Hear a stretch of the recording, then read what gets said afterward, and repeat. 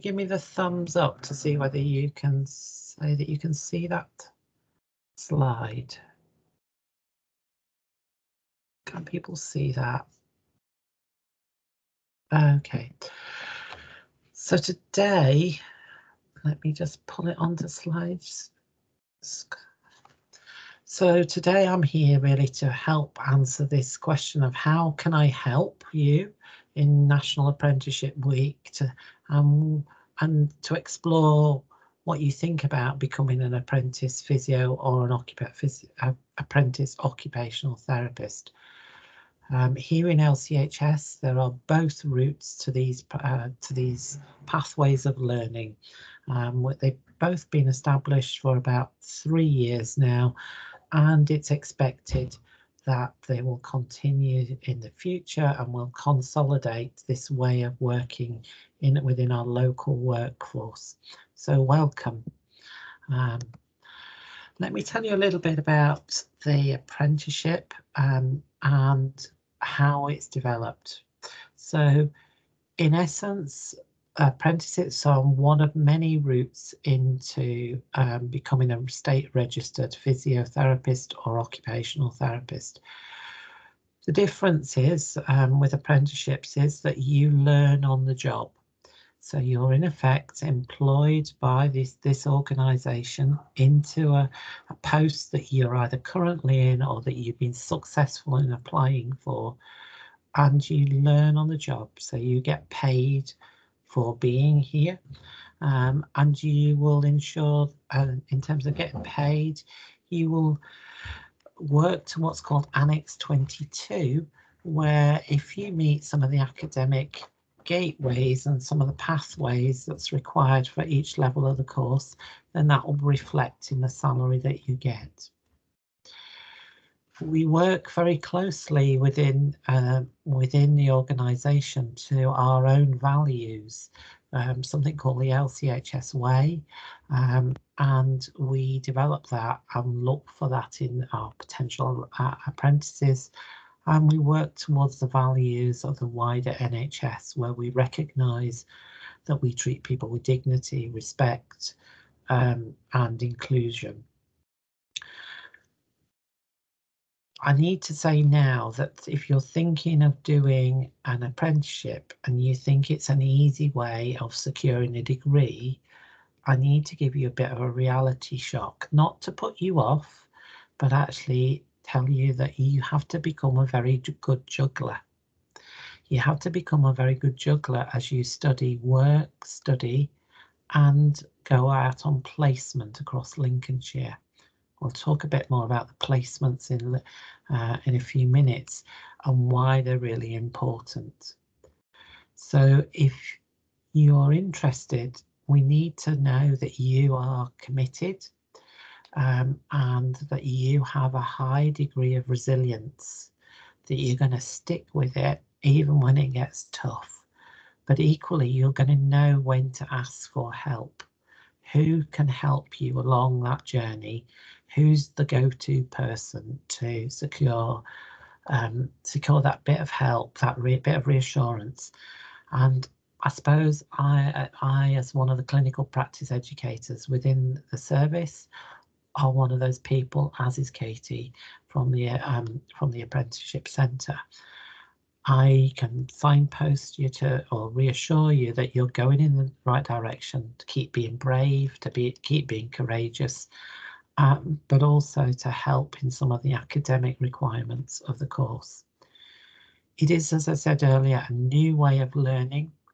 We're only about 4 cohorts in with the universities that we work for, and we've not had yet a cohort that's graduated. So we're still learning as we go along and refining as a service, as an organisation, how we work and produce the apprenticeship pathways.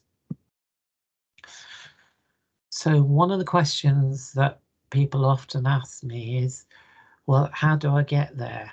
What do I need? Well, you need to meet the minimum entry criteria for each university. we work with 2 universities, as you'll see from the next slide. You need to meet some minimal requirements in terms of English and maths, and also a care certificate is also a great resource to have.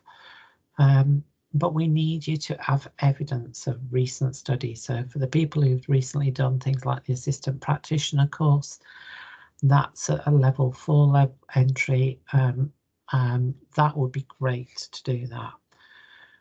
We also need you to work out for yourselves what your preferred role is, and be able to explain to me or to other colleagues why you want to be a physio or why you want to be an OT.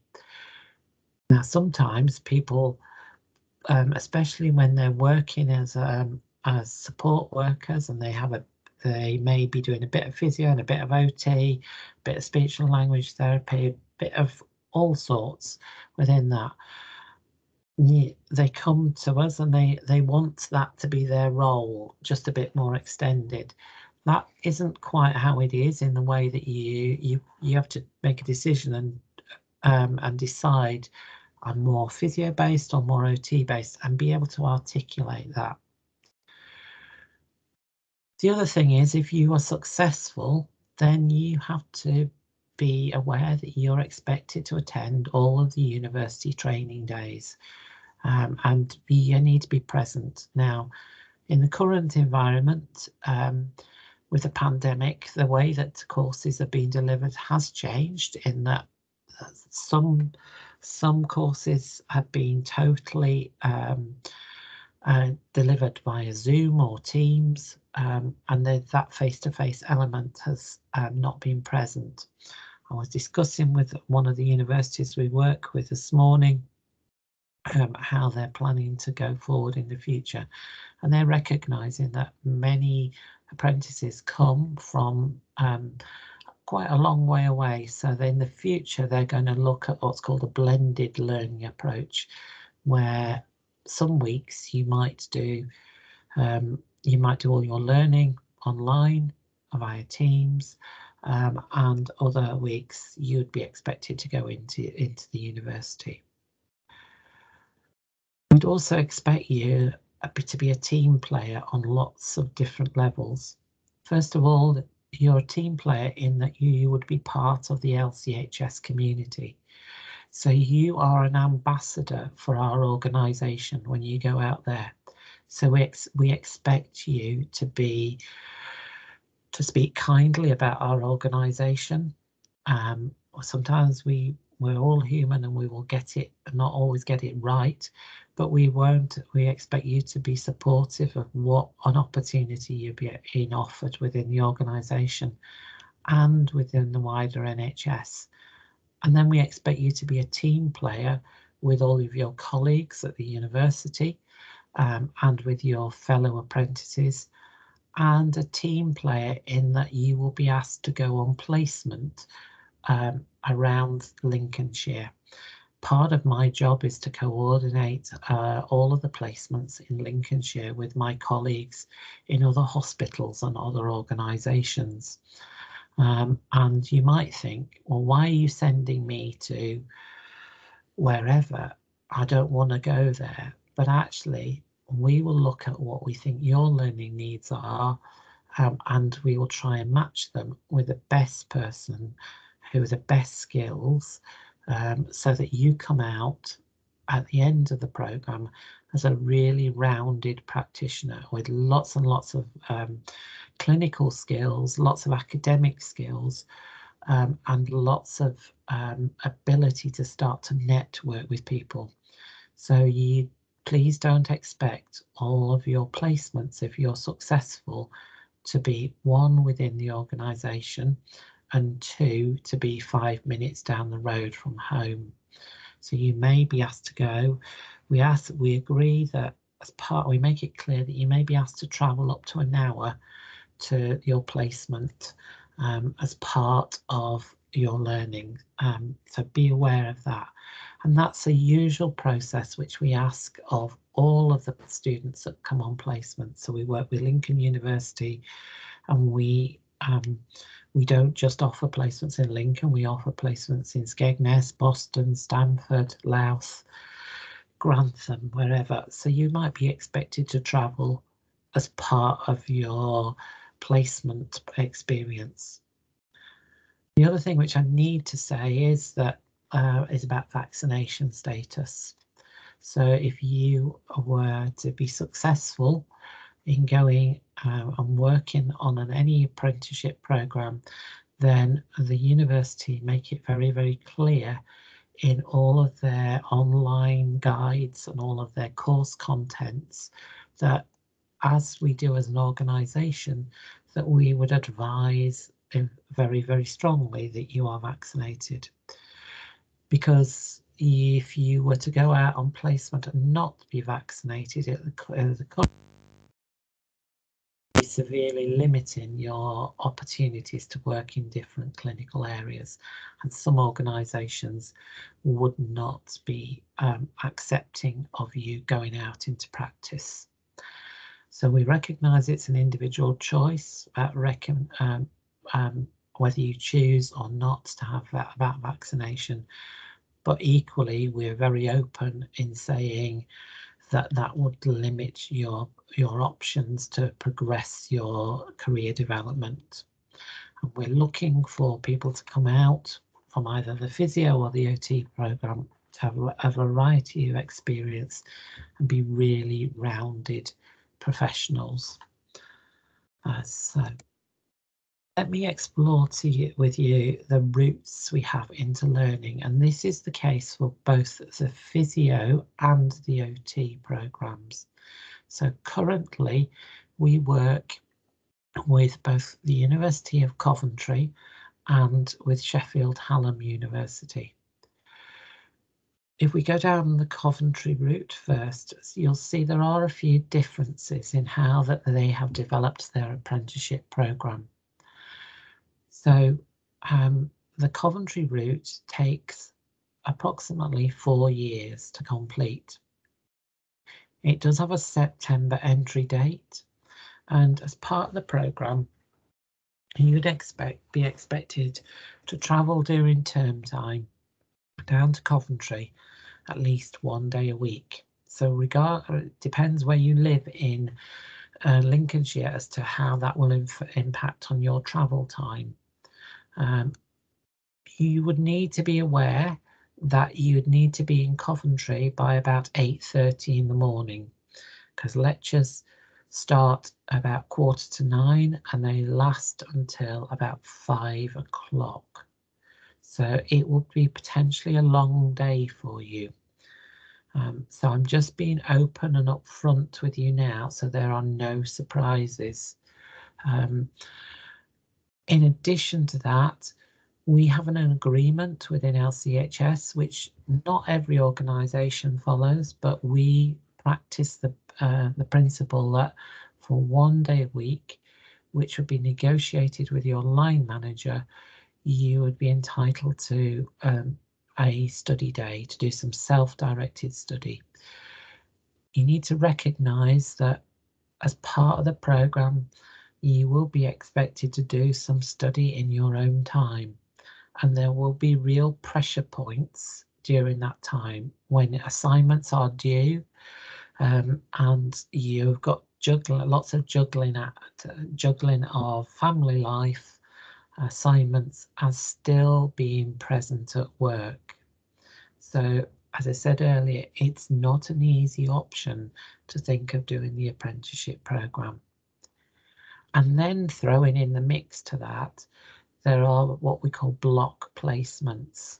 So across Lincolnshire, we try and offer a number of placements, and dependent on where you are in the program, these placements can last anything between 5 and 12 weeks. So you'd really get to know a different working environment from the one that you're currently in. So you might be working in physical health as part of your program, especially in relation to OT, because OTs are dual registered in both OT in physical health and mental health. You might find yourself working on a closed ward in an acute setting, or you might find yourself working on a dementia assessment unit, or you might find yourself working in a community with children or young people with adolescent mental health needs. These are all placements that I've sourced within the last few months across Lincolnshire for some of our students. To be able to practice and become a state registered OT or a state registered therapist, you need to have completed, as well as your academic content, at least 1,000 hours clinical placement. So you can begin to see why you need to be out and about for these block placements. It's about, as I said earlier, experience in OT in lots of different areas. You will have only got one maybe snapshot of how OTs practice in their clinical areas at the moment, and the same with physio. So you might think that you might want to work in you're currently working in older people's care as a physio, but you might think about going and working in a hospice, or with children, or in respiratory services, or in our community therapy teams, all of which we're able to source in Lincolnshire. Or it might be something like rheumatology or orthopedics. Lots of different opportunities which we source.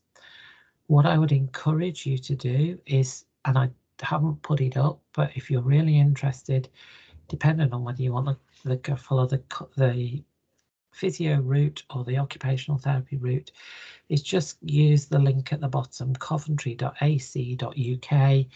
That will give you then the introductory page, and you can type in there whatever apprenticeship program, and it will give you an overview of the course content and what it's working out at.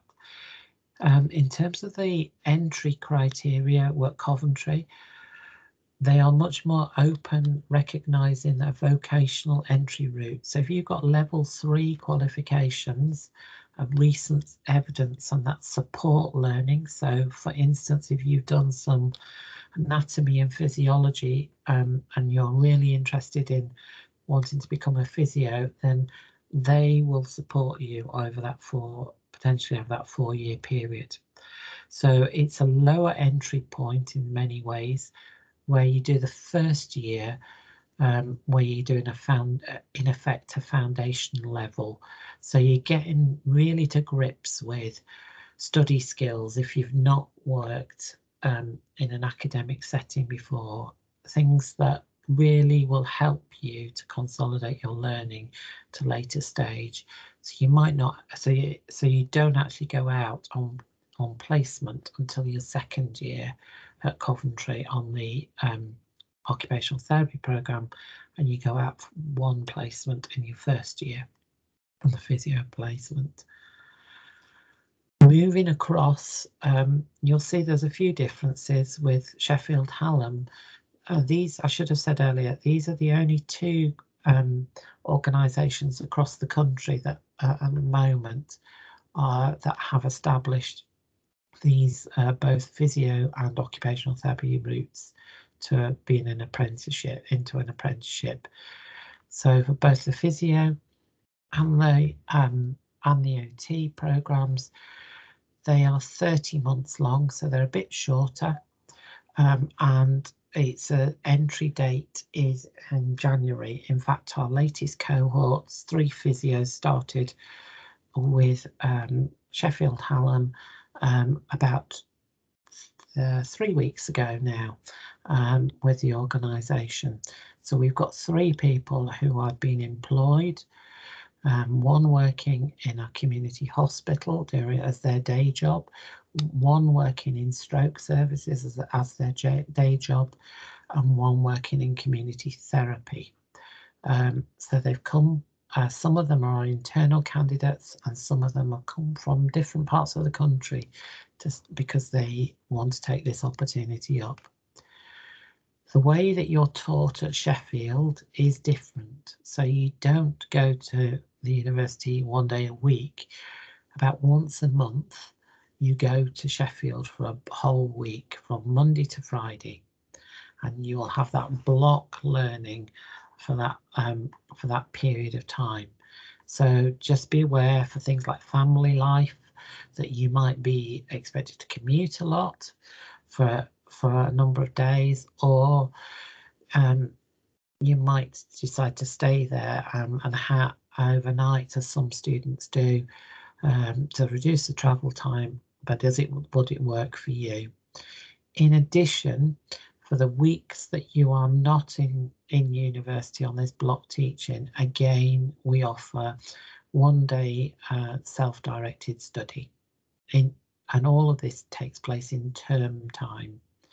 So we don't offer you self-directed study not in term time, because that's the time where you would need to be negotiating with your colleagues about little things like cover, annual leave, all of those practical things which you'll be entitled to as well. So again, throughout the training, you will be expected to do placements. And again, it's my responsibility and other colleagues' responsibilities at the moment to try and source those placements for you, depending on what you're interested in, but also for us to try and give you that breadth of experience.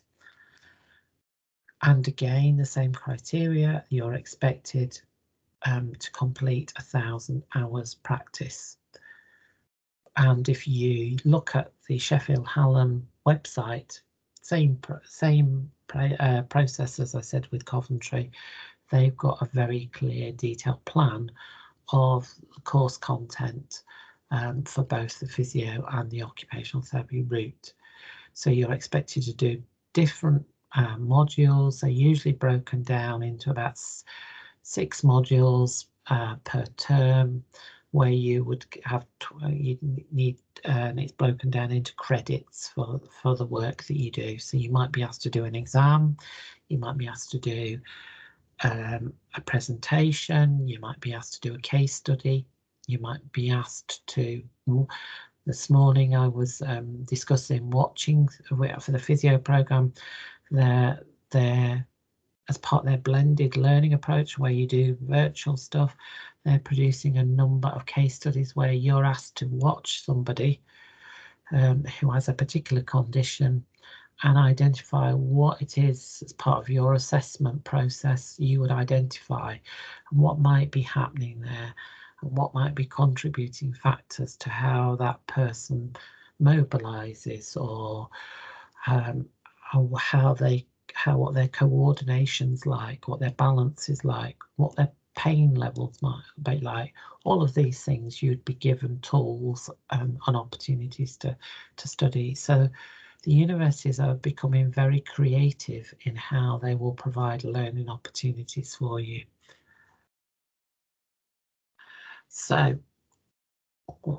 that's a bit of the academic expectations. My next question is, well, my next part really is, what can we offer you? So this is how it's worked to date. So I would anticipate in the near future, one of Katie's colleagues, a chap called Lee Gifford, will be beginning to work out what pot of money we have in terms of apprentices potentially for OTs and physios in the next academic year. Once we've worked out how many individuals we could potentially support, we will then start to think about where we need those people to be based in the future. So we're doing what we call workforce planning. So we don't just plant you where you think, it's where we need you to develop and learn those skills. So if you were successful, then you would be offered a post within the team. And as I said earlier, For that to happen, you'd be allowed to given study time whilst that you're completing the apprenticeship. It is about giving you that varied career pathway. And on completion of the programme, you will become a registered professional.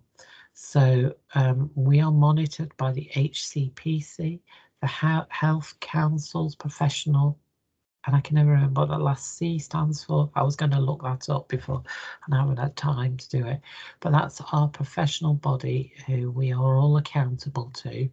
And on successful completion of any course, you're given a PIN number to identify that you are competent in having completed an academic course.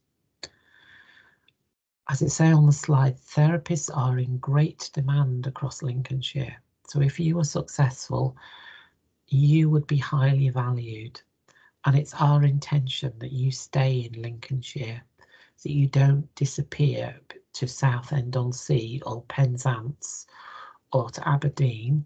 We expect you to, as part of the learning and part of our commitment to joining this programme, that you will stay within our organisation and within the wider Lincolnshire system for as long as the equivalent length of time to whatever your programme was. So we'd expect you to stay for a minimum of 30 months in LCHS if you are successful in completing the programme.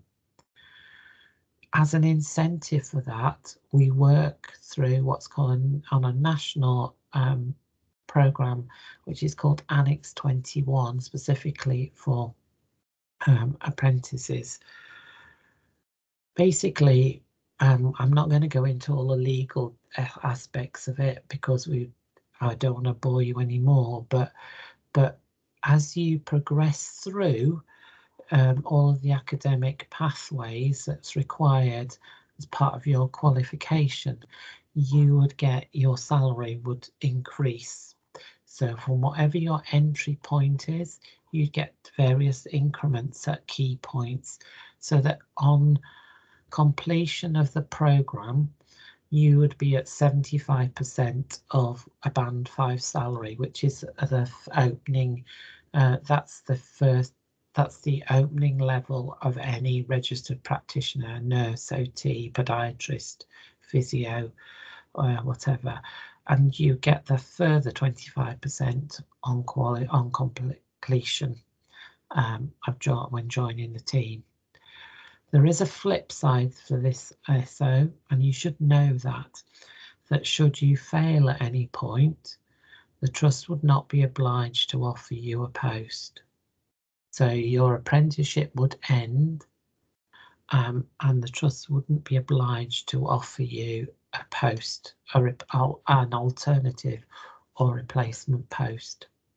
So it's about being open and transparent with you from the start.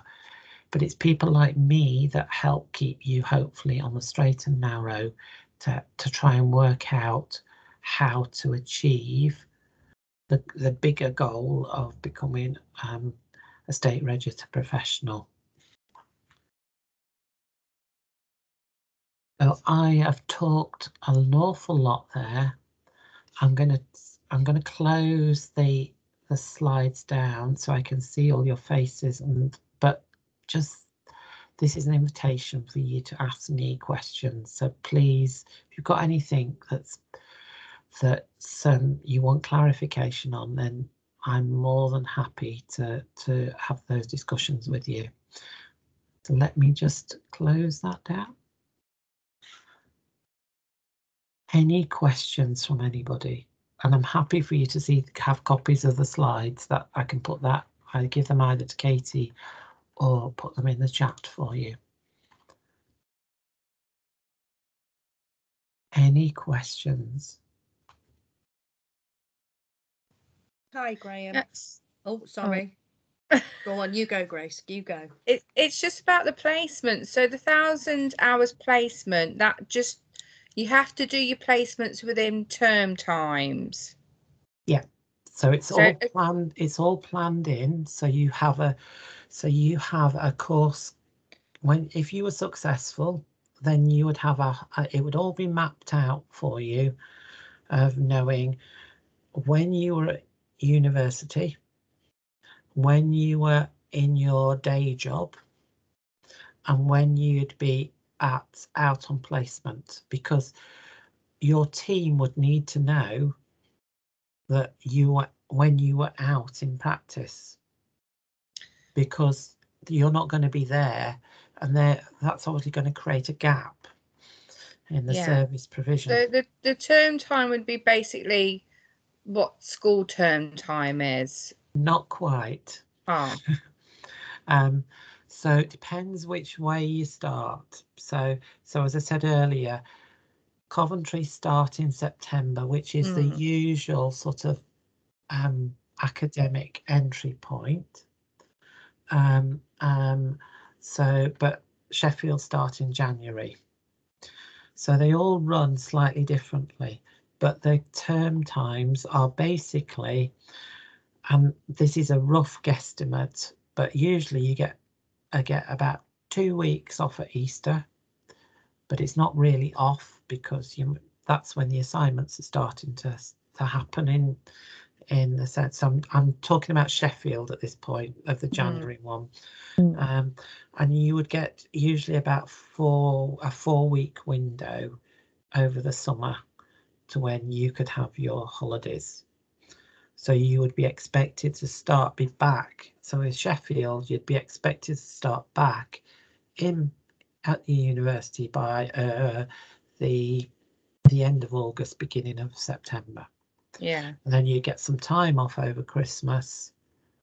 So you'll get, in effect, whatever annual leave you get at the moment, you will need to use that annual leave in these windows that have been set by the university. Does that make sense? Yeah. So you'd have to use your annual leave in the time where you wouldn't be on placement or study time. Yeah. Okay. So the university will very clearly stipulate this is when you need to be here at university, and they monitor it very, very closely. And they let me know if people haven't turned up. They want to know why. You know, and it's not Big Brother, but it's actually, we're trying to cram an awful lot in quite a short space of time. And if you're having to catch up, then that in itself can put pressure on you, but also on the team and the university. And also, so the Coventry University, that's 1 day of uni a week and 1 study day. Yeah. So do you still get 1 study day with the Sheffield program as well? So with the Coventry program, it's usually on a Monday that you go to university if you're an OT, and on Tuesday on a Wednesday if you're a physio. And then the study that's in your first year. It changes. In the second year it goes to Tuesday and Thursday, and then it goes back to Monday and Wednesday for the Coventry route. You will get 1 day study in that period. That has to be negotiated with your line manager. Yeah. So I need to be open and honest with you. There needs to be an element of flexibility within that. It's not a God-given right that you have every Tuesday off. No. It's required though, isn't it? 20%, I think. Is it 20%? Well, it is 20%, or something, or? That's what we choose to that's what we choose to do in LCHS. But you will go if you're successful, you'll go and meet with other people from different parts of the county and or country, and they don't always have that opportunity. So, but that's what we advise as the gold standard in Lincolnshire, because we recognise that you need to go and do some self-directed study, and we all need that work-life balance. So it is a juggling act. That's the only way of family life, study, and people will be saying, are we having pasta again for tea tonight? And because it's quick and easy, but that's what you have to learn. That's part of the cost of it, but it's not forever. No, I've just experienced that, the whole juggling everything and commuting to Lincoln and stuff, but come through the other side, so it's not too bad. Good. And thank you, Sian, I think you had I was just going to ask a bit about the application process, sort of from apprenticeship and learning and development point of view. What comes after that expression of interest form that gets submitted? That's a really good question. So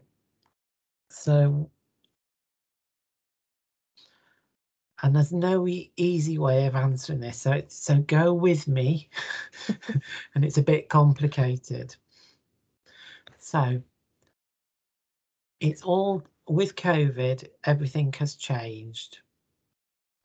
And I anticipate that we will do this year, once we know that we've been given the green light to go ahead with the programmes, we'll do what we did last year, where the expressions of interest will be made. That we went last year, you had to apply formally, even if you're employed within the organisation. We went through the process of you making a formal application, because we went to both internal candidates and external candidates.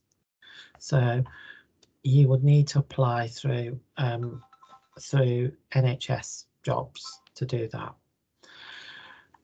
However, we make it very clear that we're looking for people with the right values. We're not looking for you to be the polished physio now. We're not looking for you to be the completed OT now. We're looking for you to have the right values. We're looking for you to have the right levels of energy and the right levels of resilience. And we're also looking for people who, if you come to me now saying you already know what OT is, and I'm talking as an OT, and you've got it cracked, and that you're already working as an OT and you're just doing this course to get your registration, and that has been said to me, those people find themselves often at the bottom of my pile, because they're not showing me the values of being open, of being transparent, and actually they may have an impression of what an OT does, but it's only in a very narrow window. So, and based on that experience. So OTs and physios, I'm speaking as an OT here, OTs work from the cradle to the grave. So I have done paediatric placements where I've worked many moons ago now, where I've worked in a special care baby unit. I have worked as an OT in a hospice for many years, working with people who are approaching their last days of or last weeks, months of their lives. So what I'm trying to say is, be open to those ideas, and OTs are continually working in lots of new areas. And if you are successful on the programme, We are constantly developing what's called role emerging placements, where so as part of your learning, especially in OT, you're expected to go and work in an area which is totally new to OT, and you're asked to do a business case as part of your learning and to show how an OT could help working in that environment. So I've supervised in the last year students from Lincoln University who gone and worked in a day centre for people who have a learning disability, who are working in that, who are needing support with life skills to move into more independent living. That's an ideal area for an OT, to my brain as an OT, but it's something that the organisation hadn't considered. And they went away and developed a plan and a business case for that for the future. Equally, I've worked with Lincolnshire Fire and Rescue Service as part of their role emerging placement, because it's about they're often people who go in and identify people who maybe got mental health needs, maybe they're quite socially isolated, they're hoarders, and from a fire and rescue perspective, they may be at risk in their own home. So an OT has been working with them to try and develop plans there. So there's lots and lots of different opportunities. It's not, yes, there is a significant amount of work in hospitals, but it really could be with many, many different client groups. So be open to that rather than thinking, have an understanding of what you think an OT is, or what you think the core skills of a physio are, but actually think about how you would explain that to a member of the public or to a new service manager who's interested in developing a role for an OT in a different area. I've gone off track there a bit, but what I meant to, yeah, but what I'm looking for is, I'm looking for the people with right values, the right skills, people who, this isn't very professional to say, if you come in knowing it all, then that rings alarm bells in my head. So applications are sort of filtered through the people with the right values and the right approach are the ones that are put forward. So I'm giving you guys a big clue now, because in a few weeks' time, I most probably sat at my computer looking at lots and lots of applications. So I want to know about you. So when you write your personal statement, I want you to go to the back of the job description. And at the back of the job description is a personal specification. So those are all of the essential and desirable elements of what I'm looking for.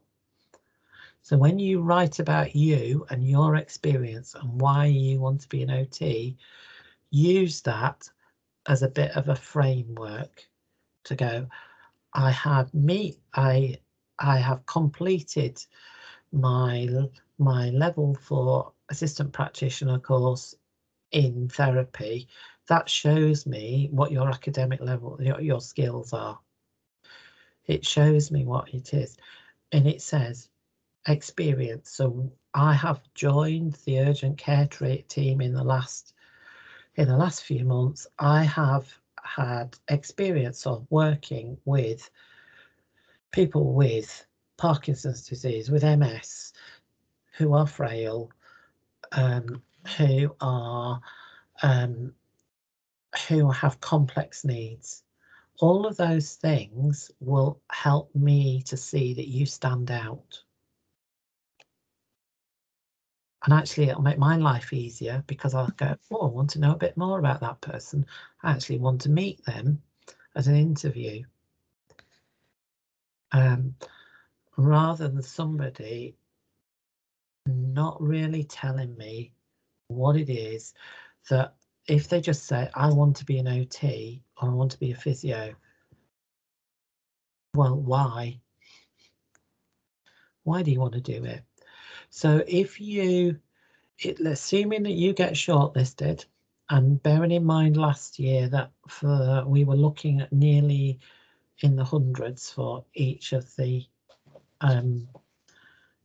programs, assuming that you get shortlisted, and it is about points make prizes. I say this a lot. Think about on your application form, I'm going to use that person's spec. So if you can show me that I've done this, this, and this, then it will make it so much easier but you're more likely to get shortlisted. If you get shortlisted, and you'll have an in-house interview with me and another clinical colleague, and then we fight over who we actually want. And we've had fisticuffs about, oh, I really like her, I want this person, and they go, no, I want that person. But that's if you get selected, and then you have to, then from there you have to go to, we will recommend you to go to one or the other university. We will look at your skills, we'll look at where you live, where we think you're the best fit, and we will say, we think Joe Bloggs should go to Coventry for interview, and we think Mary Brown should go to Sheffield. And then we will give you some pointers as to what the universities are looking for, but at that point, it's your opportunity to really showcase yourself, to show that you've got the academic skills, because that's what the university is looking for. I'm looking for, are you the right fit? Have you got the right values? Do you understand what OT is? Are you going to be resilient enough to complete the program? Whereas the university is looking at, actually, this person has told me that they've read this article and this is what they've taken from it and how they would apply it to being an OT or a physio. They've shown me that they've got the study skills to do this. They've shown me that they understand what equality and diversity in the workforce is. They've shown me, because as an apprenticeship, there are national guidelines that we have to follow. They've shown me what an understanding of British values are. So all of those things would get you lots of ticks. So we can direct you, but it's down to you as to really performing. And then from that, if you're successful, and the university come back to myself and to Lee, and we'll say, we might have put 4 people forward and we've got 3 places available, and we'll go, these are the 3 people that we want, but the 4th person we won't leave in limbo. We will go, this is what we will need to do to help you for next time. It's not a never, but it's we need you to do a bit more of this next time. Grace. Is it a 2-stage interview then as well? It's 2 interviews. It is, okay. Yeah. So it's 2 interviews. Now, it might seem that there's a bit of a gap between one and the other, because we interview everybody working on the premise that you might all be going to Coventry in September.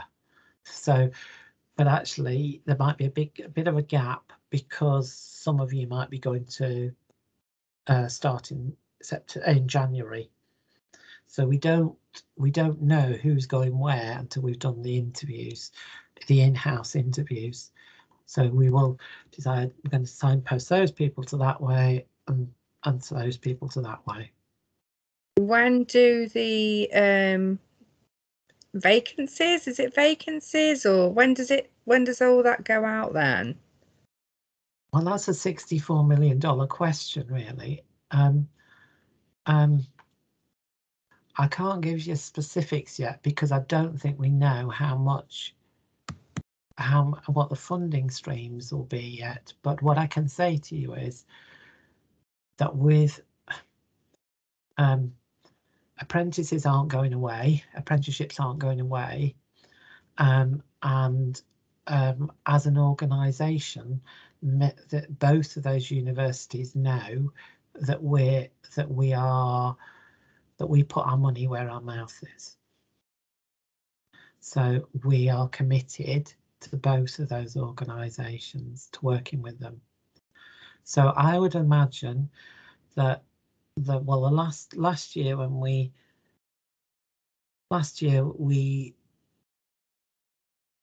I think expressions of interest went out about the end of April time, and we interviewed sort of mid-May, and then the interviews with the universities took place over the summer.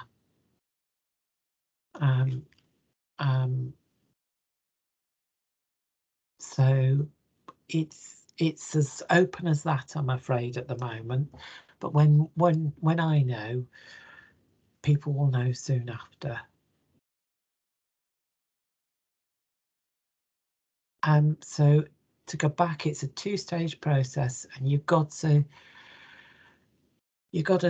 satisfy the first stage before you get to the second stage. There is no guarantee at the second stage that you're going to get through. If you think I've already got it in the bag, then I can almost guarantee that you're going to come up a cropper. You've got to be prepared, planned, and I will signpost you and ask you lots of curious questions beforehand, because I've got I don't take bribes, but I've got a very good idea what the university will be asking you. Anything else from anybody else?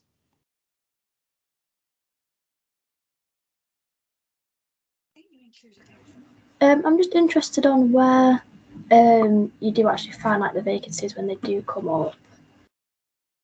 So what we do, that's a good question again. So what we do is my colleague Katie's boss Lee and myself and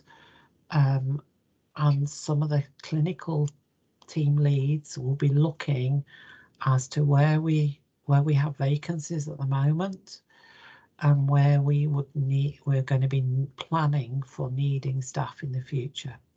So as I said earlier, last year we recruited physios into 2 of our community hospitals, and another individual has gone to work in stroke services, and another is working with community therapy teams, and another is working, there's one more and I can't remember where it is working community therapy, stroke. I've lost one of the candidates, but I can't remember where they are. But we plan really where the need is and where in the county we need people to be. The other thing to say is if you haven't got a driving license, we work for a community trust. So if you haven't got a driving license, please start to think about that, because you'll need to be able to commute to various parts of the county, either in your day job or on placement. Whilst we can't discriminate against that, what I can say to you, it'll be very difficult for you to do home visits if you haven't got that opportunity to be able to drive. readily across the county. So I'm not sure, to answer your question, Megan, I'm not sure where the needs will be this year, but the expectation is that those people will stay in that team all the way throughout their training, and then when they've qualified, they will work in that team. So they'll do their training in that team, and then it's almost a bit like payback. So they're going to work in that team and become a member, a state registered member of that team. So that's how we work. Lisa, I'm sorry, I think you were trying to say something earlier. Yeah, I think, well, Megan's just sort of raised the question anyway, and I was going to say, you pretty much answered everything I'd got listed down. So it's obviously a very comprehensive cover that, you know what you want to let us know about, and everything I've got's here now. Okay. Yeah. So the 64, second time I said this, $64 question is, are you still interested? Absolutely. Great. That's good to know. I hope I haven't put you off, but I hope that I've been realistic in that it's not an easy program, but the people that are going through the program now and who I support tell me that they have good days and bad days, but roughly they really enjoy it. And I need to say this as well. If you expect to be the same person that you were at the start of the program and where you are at the end of the program, I would be quite disappointed by that, because we expect you to grow. You will grow in lots of different ways, in confidence, in skill, in being able to communicate, to share the passion of why you want to be an OT, why you want to be a physio, to get alongside people, to deal with difficult situations. So be prepared to step out and out of that comfort zone and see where it takes you. And that's part of another reason why you go on placement, to work in different areas.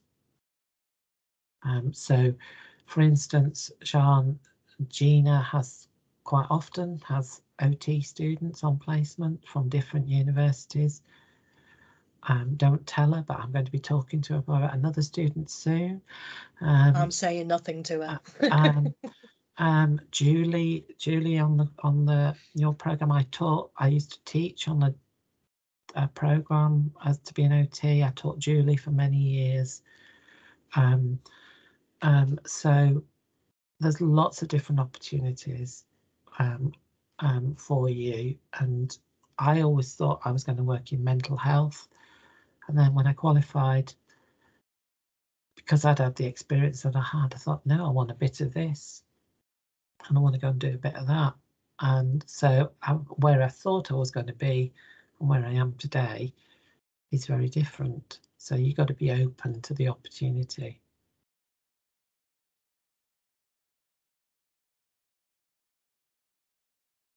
Right.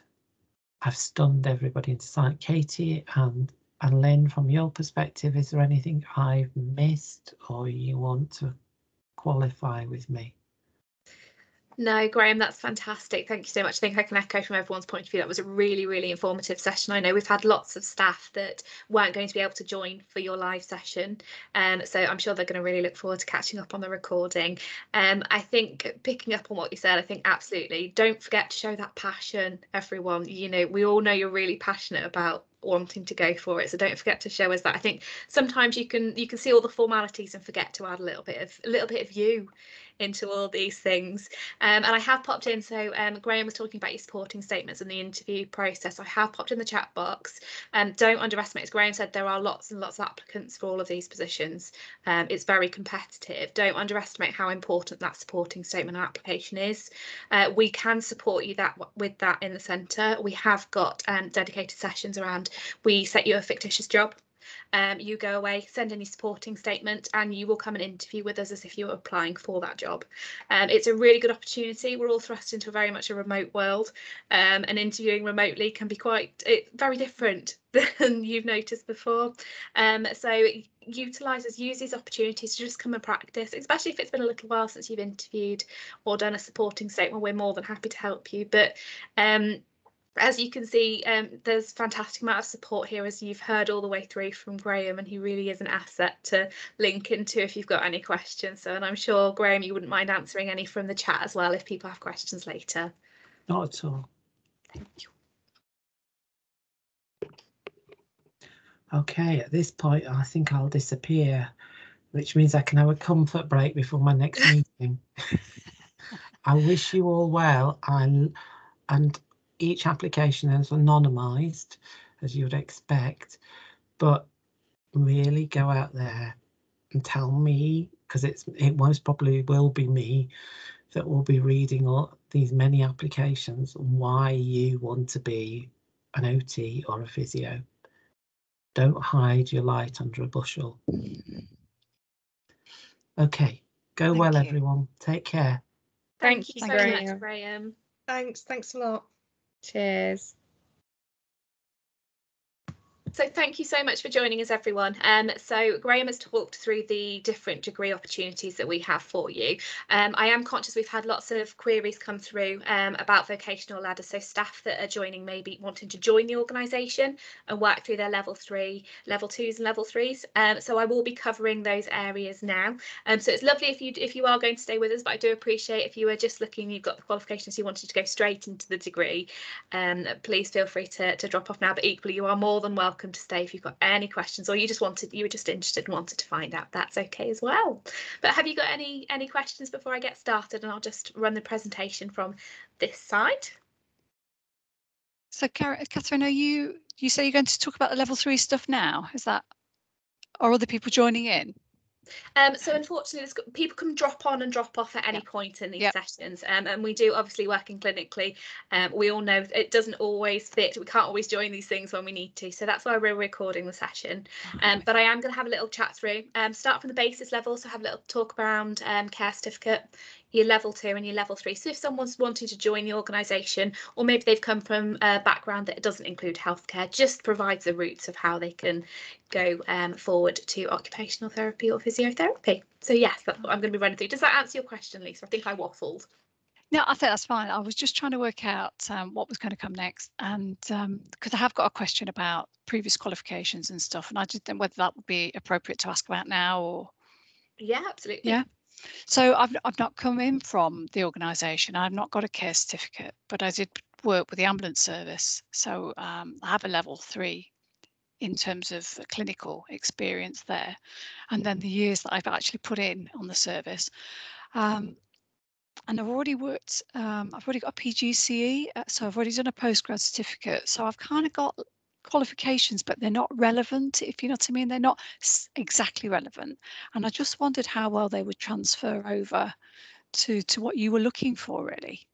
Yeah, absolutely. Lisa, are you working in the trust? You're working with us now, are you? Yeah. Service. My first suggestion would be is if we pop you onto your care certificate. It is something that everyone looks for, and it is a requirement for the university, so they will ask you to do it anyway. Please bear with me one second. Grace, it was really lovely to see you. Thank you for joining us. Sorry, Lisa. So it's one of those things we always suggest that you do complete. So if you're happy, I can get you enrolled onto that, Lisa. It's not a problem. Yeah, with your that'd be good. Qualifications, we do accept recognised prior learning, which Lynn's going to go into in a moment when she talks about the care certificate. So that's definitely something that we can support you with. So it might just be that we just need to do the observation element with you. to fill in the gaps for the care certificate. Yeah, cool. With regards to the certificates and transferring them over, what we do always suggest, if you're happy to, is you're happy to send us a copy of your certificates.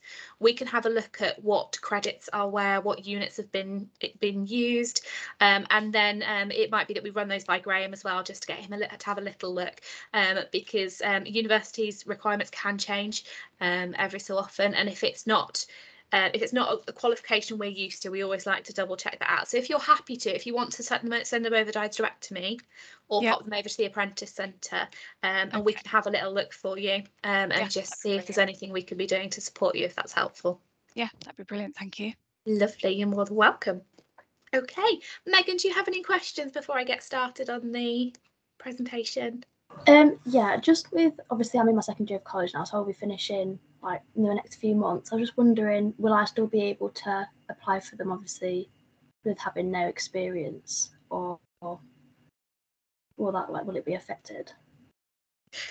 Obviously, if we can get you some experience, that'd be really beneficial, Megan. There's lots of different ways that you can do that. It's not necessarily a barrier to any of these choices, because there's lots of people that go might do their A levels and then go straight to university. So there's lots of different things that we can bear in mind to support you with. Have you looked at any volunteering or anything like that that you might be able to do to support you? I have done some work experience. I've done online work experience. I did the Allied Health Mentor experience, and I've done the Talent Academy experience as well, because obviously with COVID I can't get onto a ward to do actual work experience. I've been to my local GP surgery and watched some like physiotherapy, but that's like all I've got at the moment, with obviously the restrictions. No, definitely. It sounds like you've made a really good start, because it's really tricky, isn't it? With COVID's made everything a lot more difficult.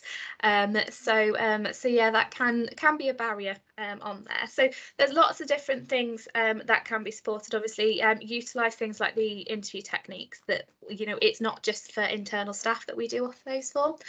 So let us know if you're interested in anything like that. And we can also let you know if we've got any opportunities coming up. It might be with shadowing or something along those lines. Obviously, as I'm sure you can appreciate, working in the NHS, we need to make sure we're following all the correct risk assessments. So I'm not sure what the opportunities are at the moment. But do you want to pop me an email, Megan? If you're happy, I have your email address, and I can have a little look into what we've got available, and just see if any of them are of interest to you. I'm more than happy to do that if you want to. Frequently, if you just want to send an email to the Apprentice Centre Inquiries inbox, I'll pop it in the chat in a minute. Lynn might be doing that for me as I'm talking. You're welcome to do that as well. They'll both come through to the team, and we can support you with that. What do you want? Are you wanting to go for OT or physio, Megan? I think I'd apply for both. I'd be quite happy doing either. Probably OT would be like my first choice, but I was quite interested in applying for both. Oh, lovely. So hopefully you've had lots of tips there from Graham, the different things you can be looking for to support you to move forwards. But definitely pop us an email, and I can let you know anything we've got coming up that might be able to support you. All right. Yeah, thank you. You're more than welcome. Lynn, you've got your hand up. I have, yeah. I was just in reference to Lisa. Your name rings a bell, Lisa. I think do you work at Skegness Hospital? No, I work at Grantham. Sorry, I can't hear you. I keep putting this out the way because I've been coughing. I didn't mean to, sorry. I work with Julie O'Rourke. So she's based out of Beach House. I'm based out of Grantham, but still part of the urgent community response team. I've not been to Skegness, but Sharon Pryor, I don't know if you know her, but she's part of our team. So maybe that's the connection. She's that direction. I deal with some of the care certificates, and your name rings a bell. Have you not completed it? Oh, I've got a work email thing coming through. I'm ever so sorry. Can I come back to you later, Lynn? I've just got because I've got a work call now. Don't worry, Lisa. Please don't worry. All right. It's not a problem at all. Bye-bye. Bye. So, for those that are joining on the recording, we're just going to start working our way through now. I'm just going to cast the presentation to the screen. So I'm hoping that one of the lovely ladies I can see on the screen will let me know when you can see the presentation. Lovely. Thank you very much, Lynn. Okay, so I think formal introductions might be quite nice, Lynn, if you're happy. So for those of you who don't know me, my name's Katie Caston and I'm the clinical assessor for the Apprentice Centre here at LCHS. And Lynn, I'll pass over to you to introduce yourself as well.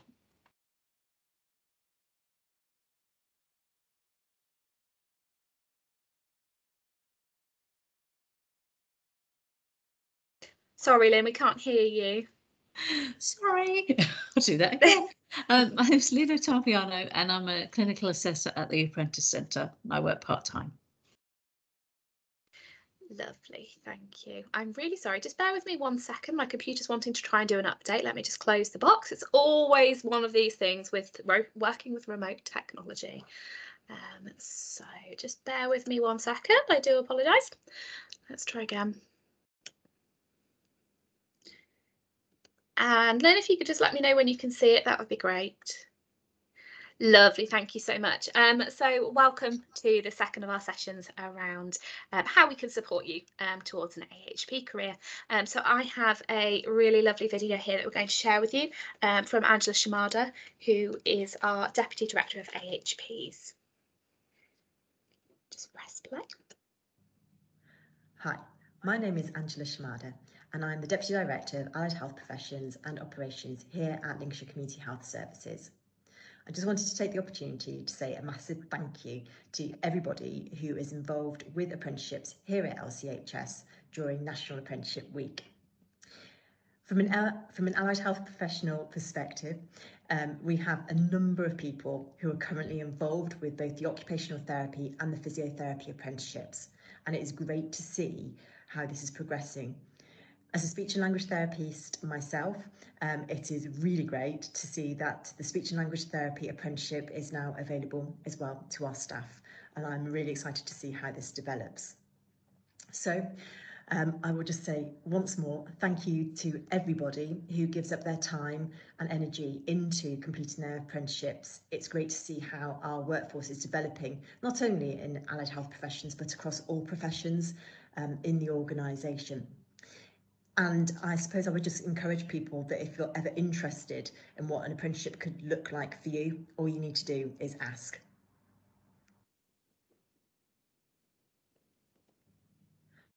Hi, Fabulous. So you can see on the screen there's 2 vocational pathway ladders here. So these are just visual demonstrations on how we could support you if you're new into care or you're changing roles to support you towards occupational therapy or physiotherapy. So as you can see, the basis of both pathways is the care certificate at your level 1. So what I'm going to do now is I'm going to pass over to my colleague Lynn, who's going to tell you a little bit about the care certificate and what it entails.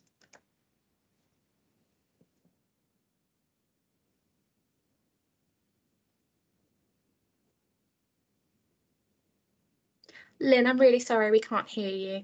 Oh, I've done it again, sorry. Okay. So the care certificate is a level 1 certificate. It's everybody does it who comes into LCHS. It's really aimed at people who are new to care, but it can be for people that have already been working in care, and it's something that's mandatory for LCHS. So you do this at the start of your career. It consists of 15 standards, which are listed there on the slide. And this involves workbooks, observation and reflection. So you complete workbooks on those 15 standards. You also have to have an observation by your manager and also complete a short reflection at the end of the course, just to tell us what you've learned. It says here 4 to 12 weeks duration, dependent on the organisation, and it depends on whether you're new to care or if you've been in care before. And basically the care certificate is the gateway to every other qualification that you might do with us. So it's a starting point, and it gives you a broad knowledge and an awareness of what we're looking for at LCHS. Lovely, thank you, Lynn. Okay, so look a little bit at the level 2 healthcare support worker apprenticeship. So this runs over 12 to 18 months and it does have an endpoint assessment. It's very much suitable for learners who are new to the healthcare environment and don't previously hold any qualifications in health and care sector. So there are a range of mandatory units and optional units that you can choose that relate to your job area of choice. It's as it said on the screen as well, it's also based across a variety of different clinical locations, and there's opportunities for get in and get on. So get in would be if you haven't worked in healthcare before and you joined the organisation on an apprenticeship to support you to develop your career. And get on may be a staff member that's existing within the trust and you're wanting to progress your skills and increase that knowledge that you have moving forwards. So there are some requirements for the level 2 healthcare support worker. That would be functional skills at level 1 and care certificate. So the care certificate Lynn touched on previously and is a requirement, and the functional skills requirement is level 1, but you will need to meet level 2 before you go through to your endpoint assessment.